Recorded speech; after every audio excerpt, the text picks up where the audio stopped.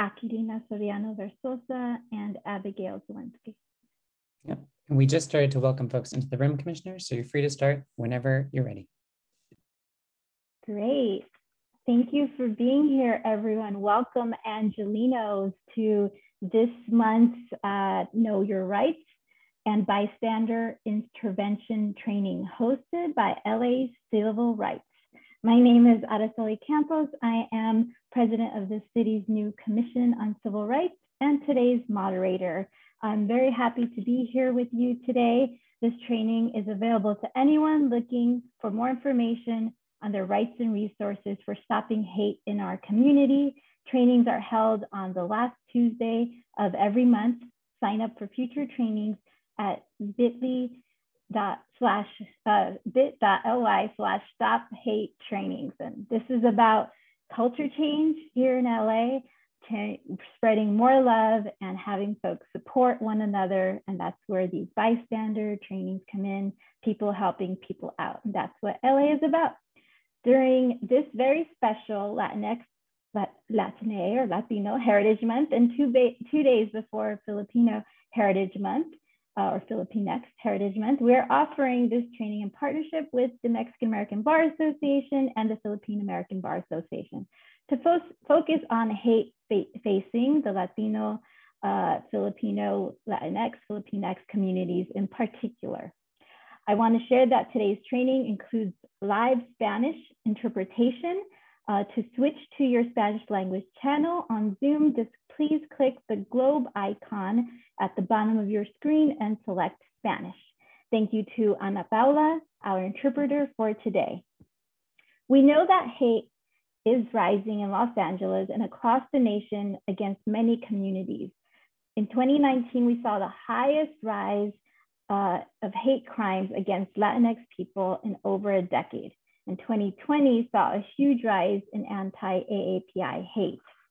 LA Civil Rights has led a number of programs against hate, including on Telemundo, Channel 35, and many others. You can learn more at civilandhumanrights.lacity.org/LA for all, or just Google LA Civil Rights. This training will explain the difference between a hate crime and a hate incident, and it will provide you resources available for victims, survivors of hate and discrimination, as well as tools for bystander intervention to make sure that we help out our fellow neighbors when we see something happening in the community. The following disclaimer comes from our City of Los Angeles. Please know that the views expressed during presentations made at the Civil, Human Rights and Equity Department or LA Civil Rights meetings or other events sponsored or co-sponsored by LA Civil Rights are those of the speakers and not necessarily of LA Civil Rights. Presentations at LA Civil Rights events or the presence of vendors at LA Civil Rights events does not constitute an endorsement of the vendors or speakers' views, products, or services.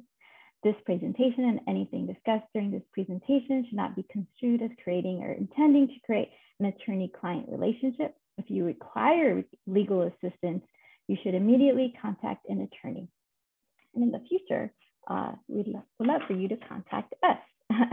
We will have time for questions at the end of the program, so please use the Q&A function of the chat box to ask any of your questions. This training is hosted by the City of Los Angeles Civil, Human Rights and Equity Department, the Department of Public Works, the Los Angeles Police Department, the Philippine American Bar Association, the Mexican American Bar Association, and co-sponsored by the Los Angeles County Bar Association, the Filipino Workers Center, the Asian Pacific American Bar Association of Southern California, the Japanese American Bar Association, the South Asian Bar Association of Southern California, the Southern California Chinese Lawyers Association, Parents, Educators, and Students in Action, and the Asian Pacific American Women Lawyers Association. Again, this training is open to all, and we invite everyone to join or co-sponsor a future training. I'd like now to invite Capri Maddox, Executive Director and our fearless leader of the LA Civil Rights Department, to say a few words. Thank you, Capri.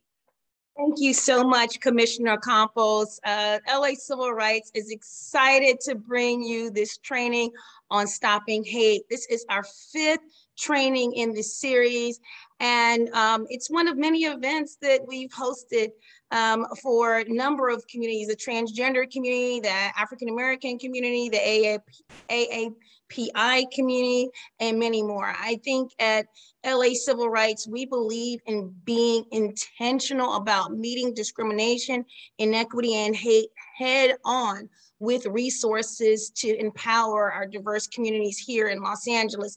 This is why we launched the LA for All campaign. It is an anti-hate public service announcement campaign that has been translated into 17 different languages and engaged over 4,000 ad spaces across Los Angeles. And we just got word that LA Unified is interested in, placing this message of unity and belonging here in Los Angeles. And some of our commissioners and presenters even have the rainbow screen on the back that you guys, right behind them, that you guys have seen all over town. And I think it's just important to know that fighting hate and discrimination is why we are building the Office of Racial Equity, Discrimination Enforcement, and much, much more that will be launching soon.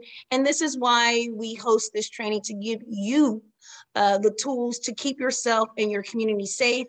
To learn more about us, go to Civil and Human Rights, all one word, civilandhumanrights.lacity.org. Now, I am honored to introduce a strong supporter of our department and a man who has dedicated his life to justice and equity for all, someone who has been a leader since he was a teenager, our very own council member for the 1st District, Councilman Gil Cedillo. Hi, I'm Gil Cedillo. I'm your Los Angeles City Council member. I want to thank you for participating today in this program against hate. Hate manifests itself in many ways in our society. It's in restrictive housing covenants. It's in laws that don't allow Filipino men to marry women outside of their community. It manifests in its immigration policies, putting kids in cages. So there's a lot of hate in our society, and we live at a time where there's a lot of divisiveness in our community and a lot of extreme acts taking place.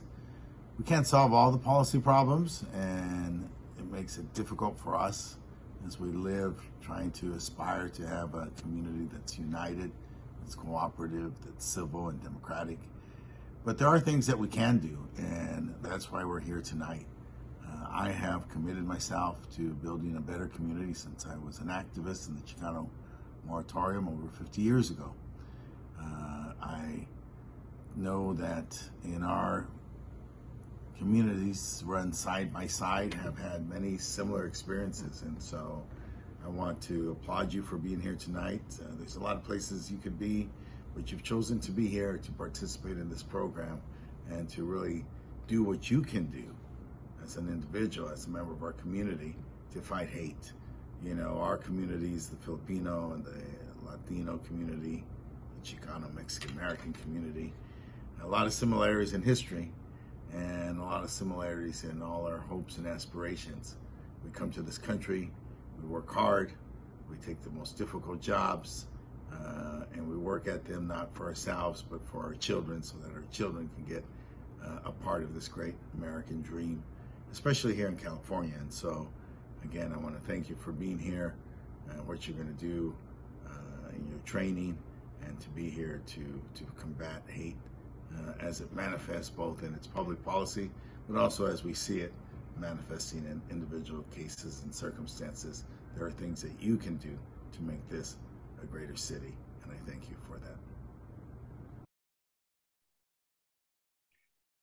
Thank you, Executive Director Maddox, and thank you, Council Member Gil Cedillo, someone from the immigrant community. We're all so grateful for the Council Member's leadership in defense of all communities here in Los Angeles, certainly starting with his role in the California DREAM Act and defense of documented community members, and so much more to come. So thank you for being part of this event. And now I would love to introduce you to our amazing panelists. And I'll please ask them to wave as I introduce them. The first will be Commander Ruby Flores. Commander Flores is the Diversity, Equity, and Inclusion Officer for the Los Angeles Police Department. After Commander Flores, we will hear from Adrian Rojas, a former Deputy District Attorney and now a Victims' Rights Attorney. After Adrian, we'll hear from Aquilina Soriano-Versoza, Executive Director of the Pilipino Workers Center. And finally, we will hear from Abigail Zielinski, my fellow commissioner on the Commission for Civil Rights and a wonderful employment attorney in her own right, as well as president of the Philippine American Bar Association. So with that, I would love to turn it over to our first panelist, LAPD Commander Ruby Flores.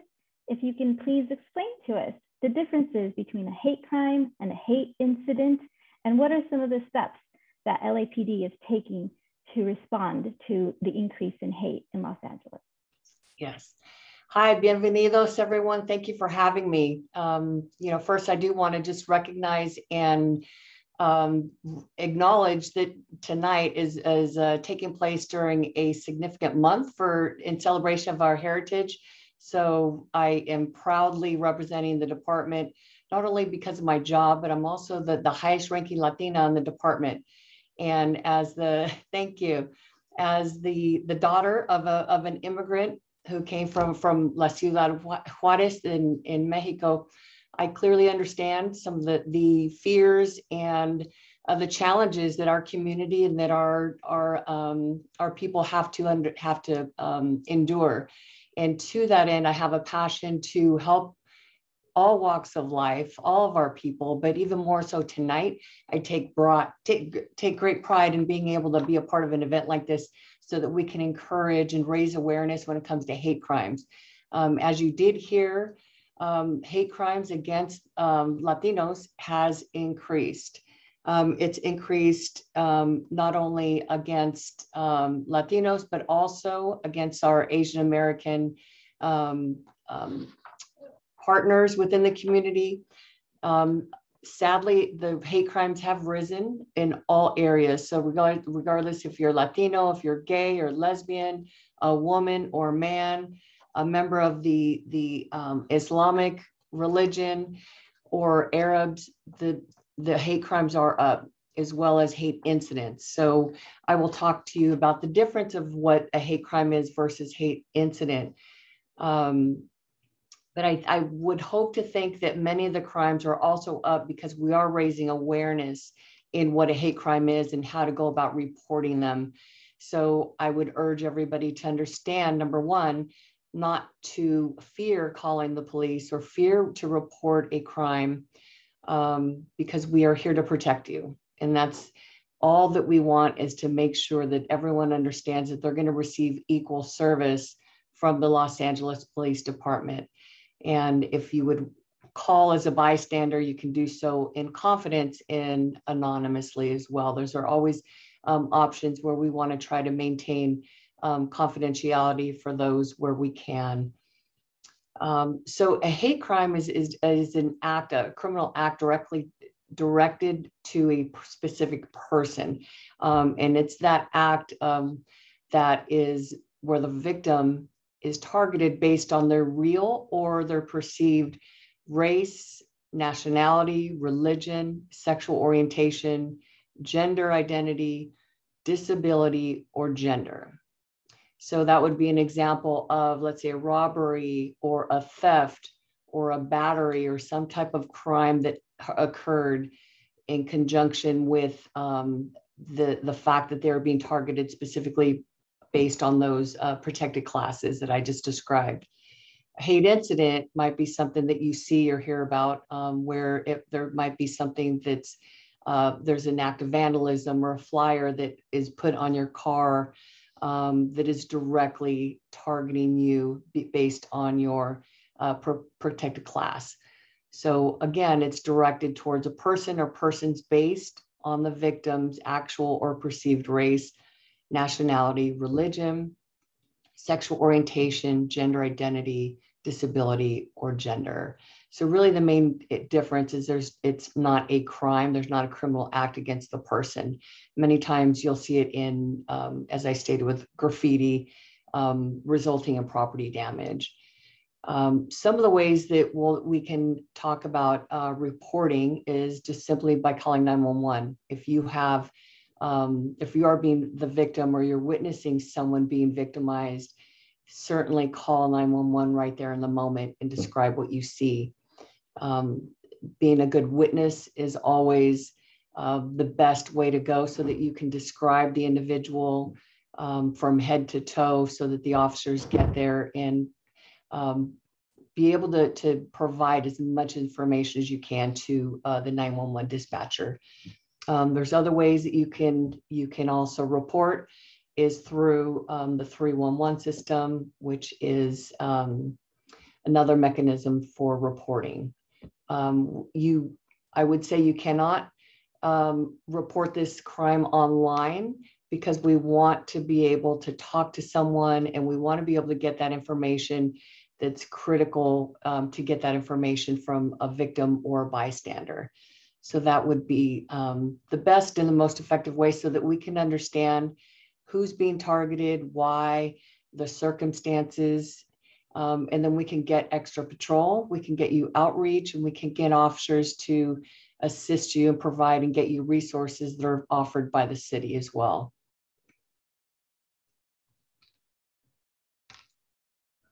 Oh, you're on mute. Thank you, Commander Flores. And next up, call on Adrian Rojas. Adrian is a longtime victims' rights attorney, deputy district attorney, and congratulations are in order because he is the president-elect of the Philippine American Bar Association. And we'd love for him to share some of the resources and rights available to survivors or victims of hate. Adrian. Thank you, Commissioner Campos, for that introduction. Before I start my presentation, I do have to repeat the following disclaimer, just in case you missed it the first time around. The views expressed during presentations made at Civil, Human Rights, and Equity Department, also known as LA Civil Rights, meetings or other events sponsored or co-sponsored by LA Civil Rights are those of the speaker and not necessarily of LA Civil Rights. Presentations at LA Civil Rights events or the presence of vendors at LA Civil Rights events does not constitute an endorsement of the vendors or speakers' views, products, or services. This presentation and anything discussed during this presentation should not be construed as creating or intending to create an attorney-client relationship. If you require legal assistance, you should contact an attorney immediately. So here we are, over 18 months into the pandemic, and hopefully we're seeing some sense of normalcy. And unfortunately, even though we are easing into some normal aspects of what life was like before the pandemic, we are still seeing an increase in hate incidents and hate crimes. And as Commander Flores explained a few minutes ago, a hate crime is in fact a criminal offense against a person or property motivated in whole or in part by the offender's bias against a race, religion, disability, sexual orientation, ethnicity, gender, or gender identity. Now, in California, a hate crime requires more than just a racially motivated statement. So while a statement such as, go back to where you came from, that statement might be classified as a hate incident. In the criminal arena, there needs to be more than that statement. Usually we require a statement plus a threat of violence, actual physical violence, or destruction of property. Now, it's been said many times in the past few minutes, Commander Flores talked about it. We have all seen the rise in hate incidents and hate crimes on news and on social media, especially as it relates to our Latino communities and our Asian Pacific American Islander communities, as well as the Filipino communities. And we've seen enough of these incidents on social media. And there's usually two commonalities that I've seen when I see these incidents or hate crimes on social media or on the news. The first common factor is that it happens in a public area or in an open area. It's on a sidewalk, it's on a bus, it's on a street corner. And the second common factor, unfortunately, is that there are people who are either videotaping it or just kind of standing around doing nothing as this hate incident turns into a brutal crime. And when we see these hate crimes posted on social media and on the news, my reactions are usually to the tune of, that's horrible, or I would have fought back, or I would have intervened. Or if you're like my wife, she would say something to the effect of, I would have grabbed my pepper spray and sprayed the hell out of that guy. And I realize that my wife says this because she has a basic understanding of self-defense laws. She's also an attorney. And to the average person, however, the average lay person who's standing on the sidelines, and as they see these hate incidents occur to a random person, as they see these hate incidents turn into brutal hate crimes, I'm pretty sure they're wondering, what can I do to protect myself? What can I do to protect that random person who's being attacked? Or I'm sure you've thought to yourself as you're seeing this on the news, I wonder if the law is on my side if I choose to respond with force. And most of us have seen on the news several months ago, an elderly Asian lady who was attacked on the corner of Market Street in San Francisco. And that video made it viral on the news and on social media. We saw how she fought back and defended herself. And to some of the Filipinos in our audience, we might remember the video arising out of New York City, where the victim in that case was a Filipino-American woman named Vilma Carey, who was attacked on the sidewalk as two men were standing, watching within 5 feet of the incident, watching this woman being attacked by the assailant. And once in a while, we do see videos where third-party bystanders do intervene and help the victim or the victim who is being attacked by the assailant. Now, God forbid you're ever in that situation, but what are the basic rights and general rights under California law? And how does the law assess whether you're acting in self-defense or lawful self-defense of others? Under normal circumstances, outside the context of self-defense, if you were to use deadly force on someone, then you would be criminally liable for charges that would be brought against you by a prosecutor, normally the city attorney or the district attorney. However, if you acted in lawful self-defense, then you would not be liable for a crime, and that would be a complete defense, which means that you are protected from criminal liability. Now, unfortunately, in California, the law is wrangled with legal jargon, and the general rule is that if you use lawful force when you reasonably and legitimately believe that you or another person are in imminent danger of physical harm, and that the use of force is necessary to stop the danger. Now, of course, that begs the question of what is lawful, what is legitimate, and what is reasonable. Law enforcement and the courts will require 3 elements to be fulfilled if you want to use self-defense. And in court, the 3 elements are broken into these factors. Basically, whether you reasonably believe that you or someone else was in imminent danger of suffering bodily injury or was in imminent danger of being touched unlawfully, and you reasonably believe that the immediate use of force was necessary to defend against that danger, and you use no more force than was reasonably necessary to defend against that danger. Now, you notice I said "and." All 3 of those elements must be fulfilled in order for you to be protected by the lawful self-defense laws. Now, what does this all mean? The law will look into the imminent danger aspect, which means that the threat or threat of harm must be imminent and it must be immediate. Now, let's take the case of the elderly lady who was standing on the corner of Market Street, and she was punched and it was unprovoked. And we saw how she picked up a wooden stick and started bashing her assailant on the face, on his body, and she was able to defend herself. Now, in that particular case, the threat was immediate. It was imminent. It was happening as she was standing on the street corner. But let's say, for example, if someone said to you, "I will kick your butt next year because I hate what you look like." Obviously, that statement is not imminent because the threat is something that is going to happen in the future, in this case, next year. So when you consider the imminency, it has to be immediate. Now, the law will also look into the degree of force that you use. And the key word is reasonable. The force must be proportional to the threat of harm that you are facing. And as a general rule, if someone came up to me and said, go back to where you came from, and he sucker punched me on the face, I would be justified in socking him back maybe once or twice, just to make sure that the danger ceased and that further threats ceased. However, if I pulled out a hammer and started bashing that person on the head and all over his body, that would not be proportional to the force that I was faced with, in this case, that one single punch. Now, if you witness an attack, you might also wonder, what are your rights as a bystander watching these attacks as it happen? Should you intervene? And you may remember the attacks from the New York City incident with Vilma Carey. I talked about it a few minutes ago. She was the elderly lady who was walking to church and her body was stomped on. The assailant said, go back to where you came from. She presented as an Asian woman, and she was brutally attacked for about 2 to 3 minutes. And 2 men who were working in the hotel lobby watched within 5 feet of the incident. And they did nothing. They actually closed the glass doors to protect themselves. Now, the question is, what rights did those individuals have, the 2 men who closed the doors, if they decided to protect the victim, Vilma Carey? Now, the same law would apply from self-defense to defense of others. So you would have to fulfill the 3 elements that I talked about earlier in order for you to be acting in lawful self-defense of others.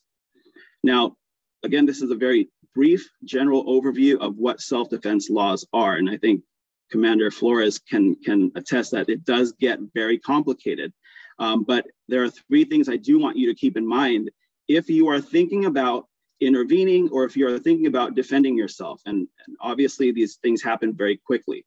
But what I do want you to remember is, are you in imminent danger? Is it an immediate danger? And are you in immediate danger of suffering great bodily injury? And is it reasonable for you to use that force that you need to protect yourself? And lastly, is the force that you are about to use reasonable and proportionate to the force that you are being faced with? There are also other ways that I will briefly talk about that involve non-violent self-defense.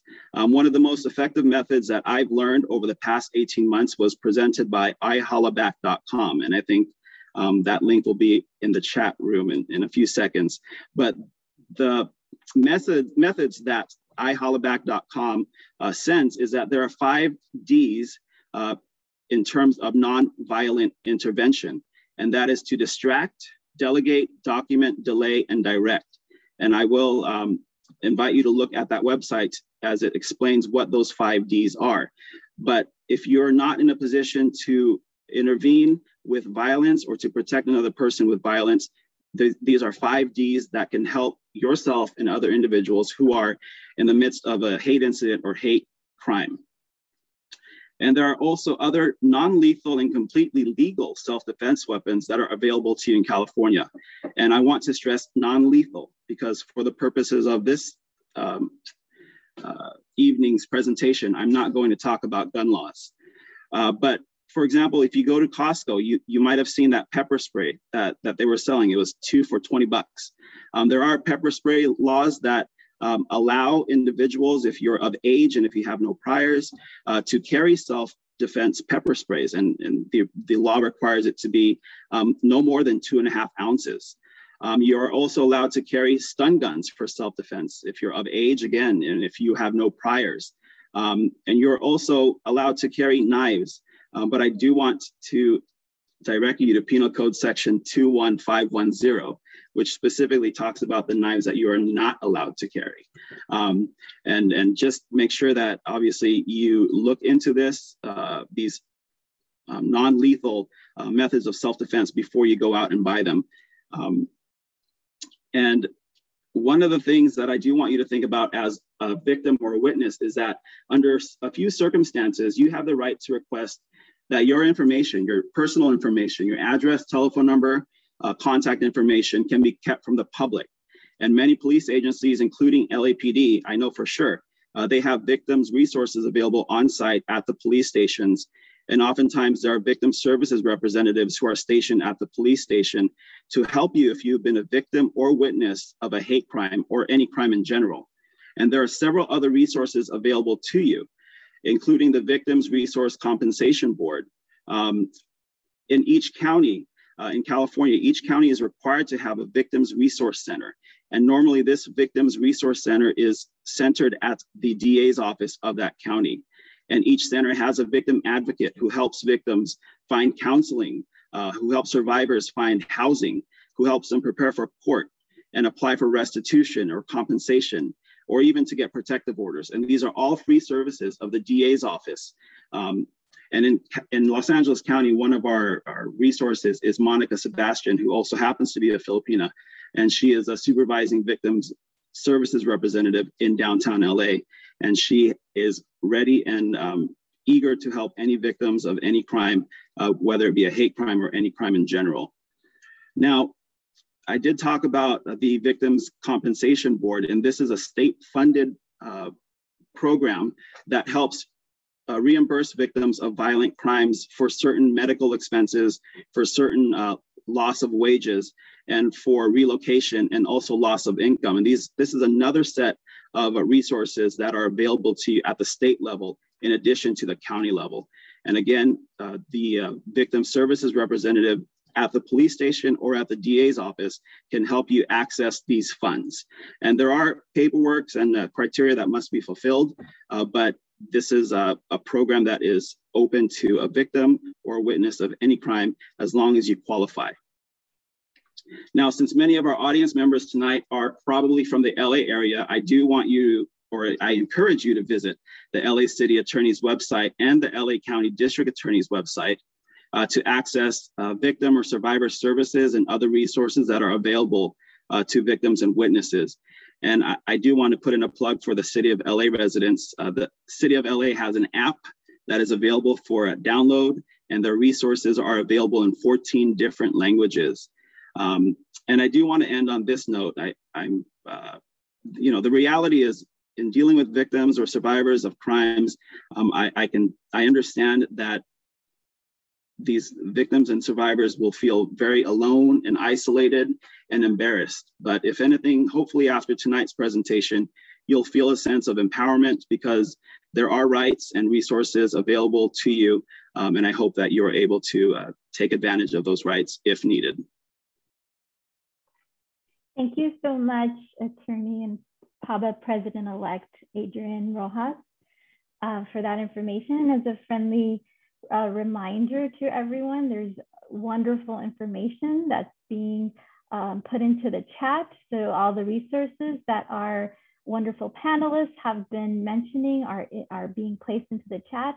And also our panelists will be taking questions at the end. And so if you can please enter any questions into the chat or in the Q&A feature, we will get to them at the end of the program shortly. So next up, we are honored to have someone who so many of us, including me, admire from afar, a wonderful community leader, Aquilina Soriano-Versoza.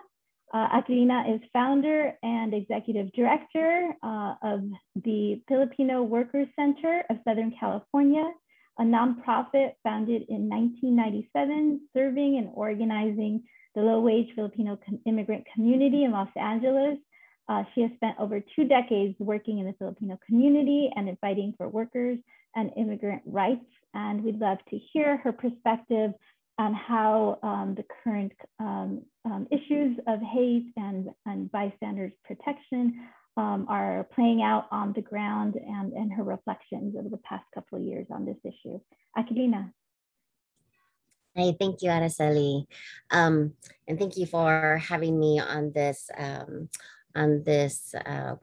webinar. It's great for us to be able to provide these types of resources to our residents and to keep visibility. That is part of what Filipino Workers Center is really advocating for and involved in, keeping up visibility to this issue. Of course, since the pandemic started, the rise in hate crimes against our Asian American Pacific Islander communities skyrocketed as our communities have been blamed very intentionally for this pandemic. And with the current former climate of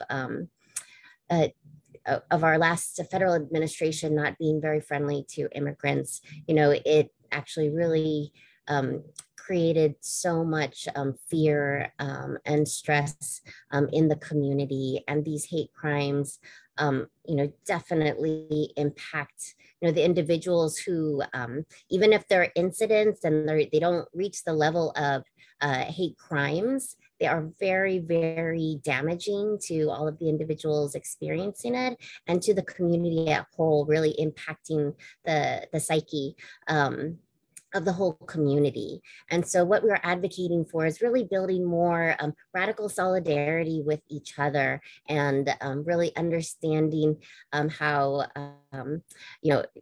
versus blaming individuals for the pandemic. This pandemic has shown us how connected we actually are, and how it also has brought out a lot of good in terms of mutual aid and really bringing about a lot of a spirit of support between residents.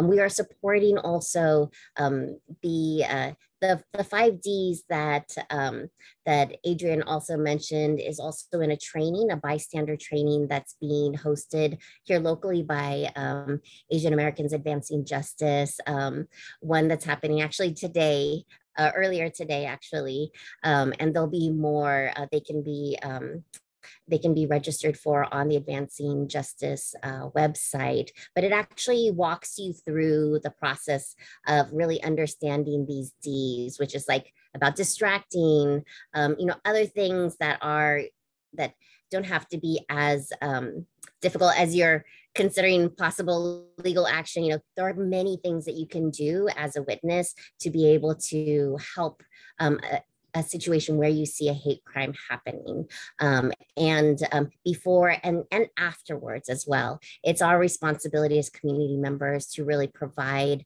support for victims. And at PwC, we've been working and supporting survivors of human trafficking for many years now. And so really bringing that trauma-informed kind of case management and care to those who are also experiencing these types of hate crimes, because part of the damage and hurt is also about feeling isolated and feeling, as Adrian said, possibly embarrassed and shame, and bystanders can do a lot to possibly intervene in many different ways, as well as afterwards be there to support the victim and see how they may be able to assist and help, and even provide just moral support, identifying that it is racism, that it is, that it is something that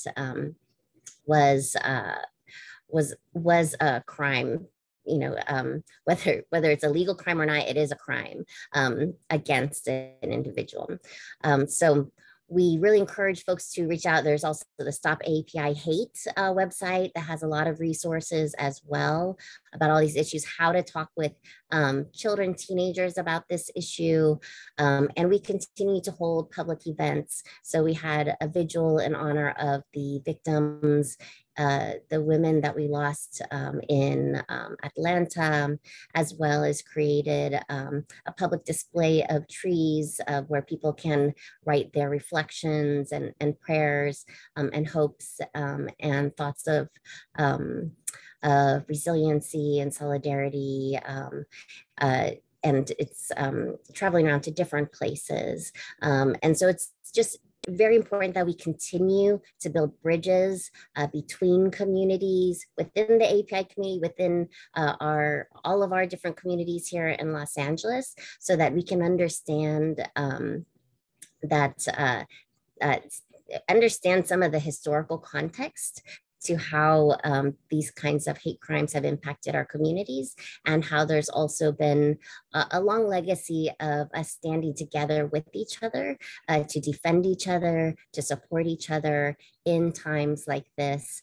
And so if we encourage anyone to reach out to us at Pilipino Worker Center to also to build bridges, to engage in discussions. We can also help to host discussions about Asian American, the hate crimes that are happening now, and connect you and individuals. If they are victims, it's, you're not alone, and we can also help you, support you, to help you navigate, because sometimes it's very difficult to navigate. What are the resources? What are the options? If there is something legal or not, if there's mental health services that can support medical help, we're here to also help and support you. So I'll pass it back to you, Araceli. Thank you. Thank you, Executive Director Aquilina Soriano-Versoza, for that presentation. And to round out our presentations to go into the employment context, I'll call on my fellow commissioner with the Commission on Civil Rights, Abigail Zielinski. In addition to her role, she's a longtime employment attorney and the current president of the Filipino American Bar Association. Thank you, Abigail, for sharing how this has impacted the employment context. Thank you. Thank you, Commission President Campos. Maraming salamat and muchas gracias for joining us tonight.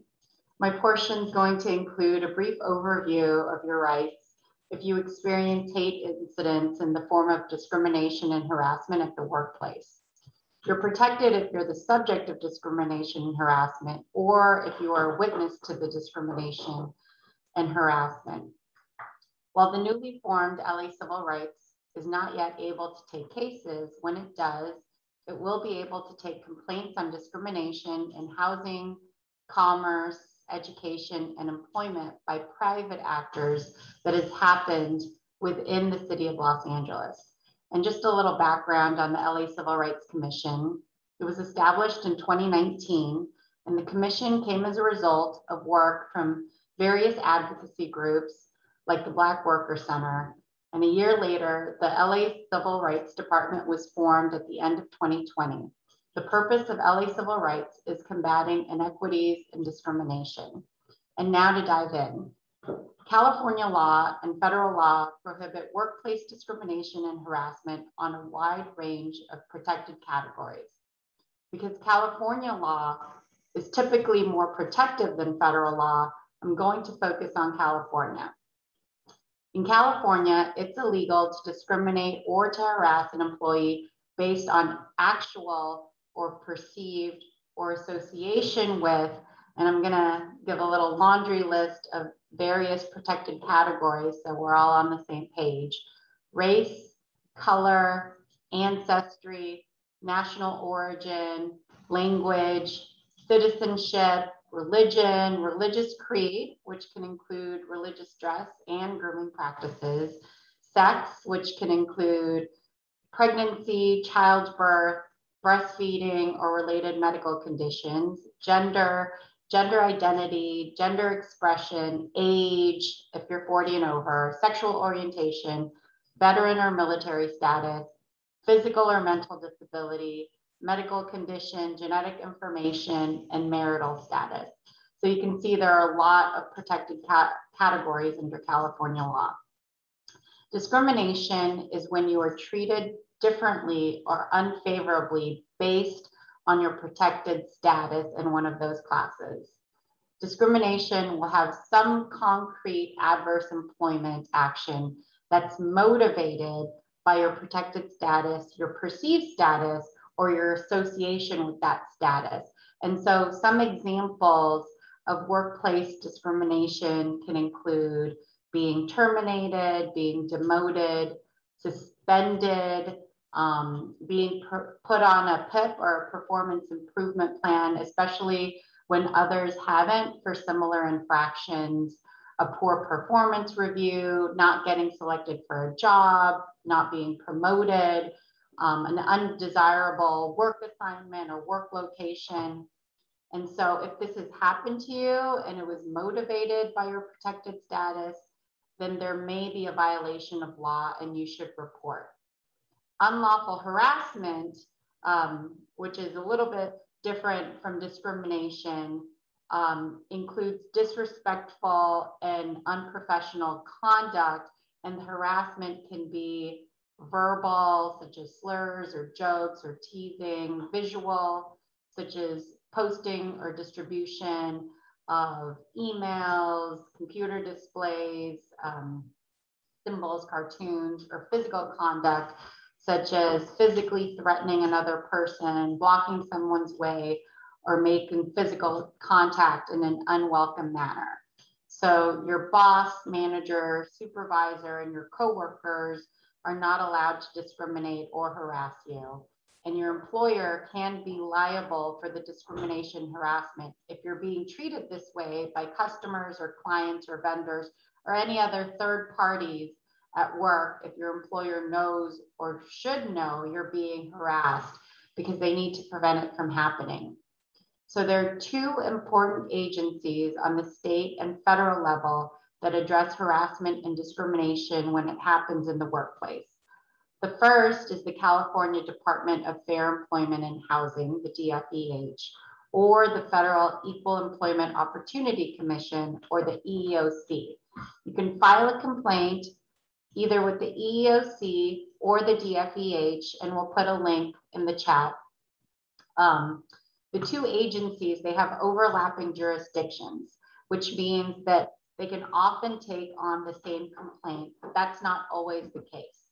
And if you're uncertain, generally speaking, like I said, California law is very employee friendly, and so usually will be more protective than federal law. So it's always a good idea to try the DFEH first. It's the job of both agencies to enforce these civil rights laws and to protect people from unlawful discrimination. So they'll investigate on your behalf, and depending on their findings, they may file a complaint and prosecute. If they decide not to prosecute, you'll get something called a right to sue letter, and you can pursue it with a civil lawsuit of your own, with a private attorney, or on your own. And you should always be mindful of timeframes. And with anything concerning your rights, the sooner the better. In these types of situations, like I said, you don't need to hire a private attorney, though you may. If it happens in the workplace, it's very important to make a record. So whether or not you are going to file a claim with an administrative agency, you should always report it to your manager or supervisor, or if your workplace has one, to the human resources department. And you can make complaints to all of these different persons at work. And so I think what we've learned today from everyone is that it's always important to report. And if you're a bystander, you have rights too. Even if the harassment is not directed at you, but you've been subjected to it in your work environment, you have the ability to make a complaint to human resources or your manager, or with the DFEH or EEOC. Even if you don't have membership in that protected class, you should be protected by anti-discrimination laws, and you can make a report. So the bottom line is, don't tolerate the discrimination, document, and report. So with that, thank you for your time, and back to you, Commissioner Campos. Thank you, Commissioner Zielinski. And with that, I see a couple of questions in the chat, and I will direct the first couple, and then there's one more. So I'll direct the first to Commander Ruby Flores and victim's attorney, Adrian Rojas.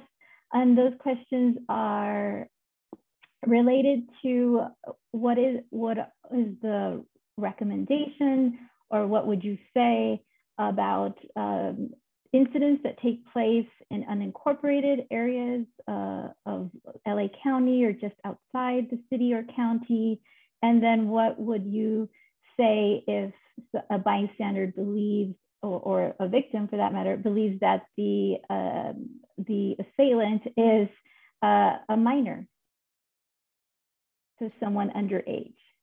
And it would, yes, Commander Ruby Farr. Okay. Thank you. So I'll address that. I'm sure I'll have to look to my buddy Adrian for some help on part of it. But yeah, I would say that the same advice applies regardless of if you're within the city of LAPD or the city, or if you're on the outskirts, that would probably be Los Angeles County Sheriff's Department, or there might be some other small departments like Bell Gardens, you know, Inglewood.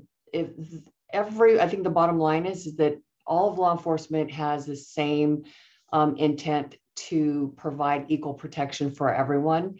And it is the law. It's not specific to where you live. A hate crime is a hate crime, and a hate incident is a hate incident in which the police will respond and protect you. In terms of resources and things like that, those are available to you regardless of where you live. If you're not sure of what area polices your area, when you call 911, you provide as much information to the dispatcher, and they will determine if you're calling the right area, or they'll transfer you to the respective agency.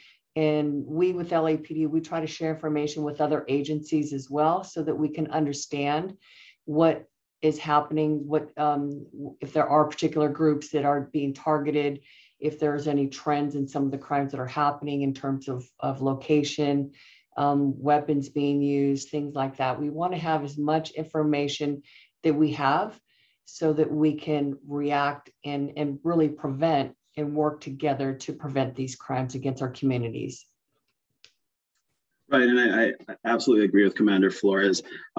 With regards to the self-defense laws, it's a state law, so that law would apply regardless of whether the incident happened in Carson, in Torrance, in Manhattan Beach, or in Riverside, or anywhere in the Inland Empire, or any other county in California. The self-defense analysis would apply across the state. With regards to the resources, at the county level, each county is required to have a victims resource center at the DA's office, and that's required by the state. So if you're in Riverside County, your resource center would be at the Riverside County DA's office. If you are in Orange County, your resource center would be at the Orange County DA's office. But also at the state level, the Victims Compensation Board, and that is at the state level, that is available to any victim, regardless of if you're in an unincorporated area in LA County or Riverside or Orange County, or if you are within LA County or Orange County, that state victim compensation board is available to you. Now, with regards to the second question of if the assailant is a minor, that also goes into the proportionality and the reasonableness of your force when you are employing self-defense. So if the minor is bigger than you, or if the minor is armed, or if the minor is attacking you, you still have to use the same amount of reasonable force, and it must be proportionate. And the fact that the assailant is a minor doesn't play into the factor unless you are over and you are exceeding your bounds of reasonableness and proportionality. Great, thank you both. And now I'll pose a question to Aquilina Soriano-Versoza and Abigail Zielinski. And that is, what would your thoughts be on the culture change needed to happen to prevent these incidents from happening in the workplace, specifically in the workplace, where you both, places you both know very well in your work, but in general in LA, what would you say is some of the culture change that we should work on to avoid these incidents from increasing in the future? I can start off. I think training helps. So in California, there's already a requirement to have sexual harassment training for all employees, not just supervisors. You know, there's a minor portion of it that discusses, you know, the various protected classes as well, though it focuses mostly on sexual harassment training. But that doesn't mean, just because it isn't required, that employers can't go a step above and beyond and just, you know, train their employees, and especially from the top down, to have a respectful workplace. I think it's also very helpful to have some sort of policy or handbook that just delineates what is respectful conduct and, you know, what is not allowed in the workplace. Aki? Yes, well, in the workplace specifically, you know, when workers are organized and, you know, are able to, either through a union or even just being able to work collectively with other workers in their employment site, that gives a lot more power for everyone to feel empowered to be able to speak out and to be able to raise issues either proactively or when they're coming up, and can demand for things like the trainings that Commissioner Zielinski is talking about, and also advocate for you know, strong policies in employment settings that speak strongly against discrimination, and that have a clear policy and process for then addressing incidents of or environments of you know, where these things might happen. Just on a larger level too, in terms of like what needs to shift in terms of culture and narrative is also, we as a society need to hold accountable public officials and leaders who are actually, you know, promoting some of these basic concepts that are sparking hate and blame, such as, you know, blaming China, blaming Asians for this pandemic, for example, that there really needs to be more of a public outcry against those who are in very visible positions of power, actually promoting these kinds of narratives as well. Right on. And with that brilliant closing, I see we're coming up at time. So I would like to take one last moment to thank our wonderful panelists. Thank you to the City of Los Angeles, Executive Director Maddox and Councilmember Cedillo for being here and making this training possible. I do want to announce for the public that these monthly Know Your Rights and Bystander intervention trainings will take place at the end of every month, with the next one on October 26th at 5:30 p.m. You could sign up at bit.ly/stophatetrainings for more information on stopping hate, or to find resources mentioned today. Visit civilandhumanrights.lacity.org/LA for all, or Google LA City Civil Rights, and you'll be taken right to us. Thank you so much, everyone, for all that you do day in and day out to prevent and stop hate in LA. Thank you to all the people who attended for being striving to be better Angelinos and great neighbors to everyone. Thank you, everyone. Have a wonderful evening. Much appreciated.